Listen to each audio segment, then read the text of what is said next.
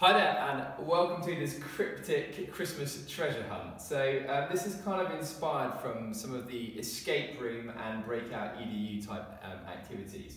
It requires quite a bit of planning and logistics to get the lesson set up, but once it's ready, the lesson literally runs itself.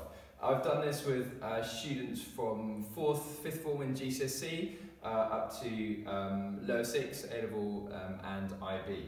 There's quite a lot to do. So first of all, I'll just talk you through what you need to do in advance of the lesson. So what I've done here is I've just printed off everything that's in the pack that is attached, and I'll just talk you through what else you need. So an A4 envelope, UV pen, UV light, normal padlock, a combination padlock with letters, a 3-digit combination padlock, a 4-digit combination padlock, a USB stick, and then a smaller envelope here with this address here. So Mr. S. Claus, 132 Lapland Drive, Finland, North Pole.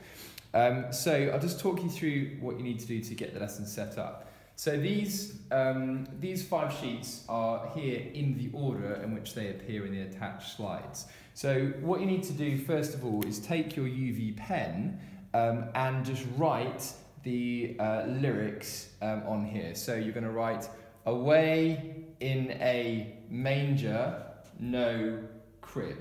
So you need to write that on there.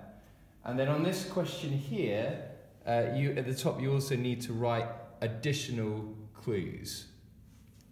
The other thing you need to do is on the USB stick, there's one of the attachments is an image. You need to load the image onto the USB stick as well.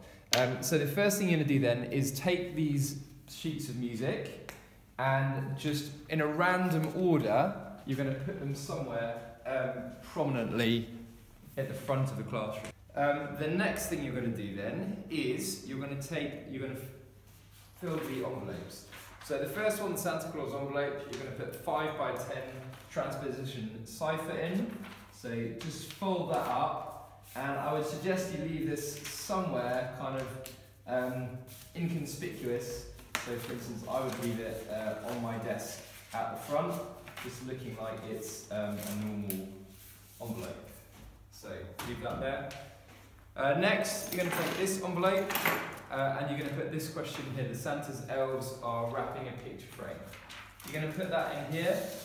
And you want to make this one look kind of interesting, so anything sort of top secret, anything like that, you're going to take that. And you're going to put it, ideally, if you've got a little side room or somewhere discreet, sort of that the students can see. So put it in there, and then you're going to lock that.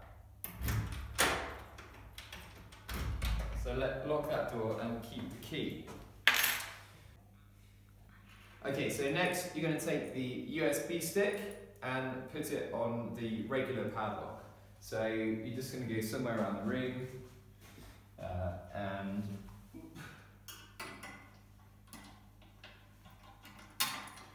lock that on there.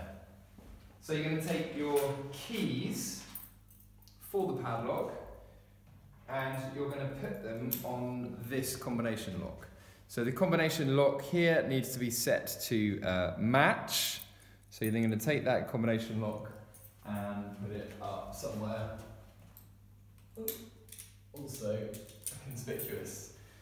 Next, you're going to take your UV torch and you're going to put that on the 3-digit combination lock.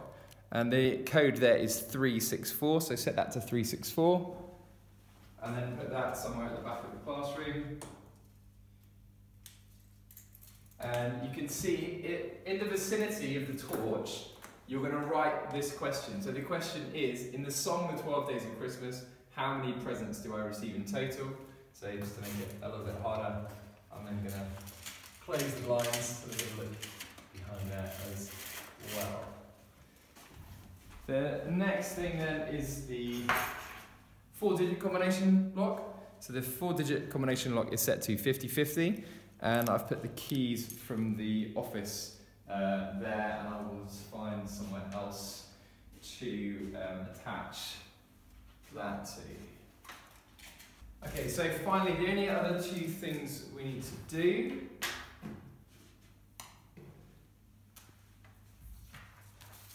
So this question here, you're going to take and put it again somewhere fairly prominent at the front, and you just need to put the encryption matrix next to it there.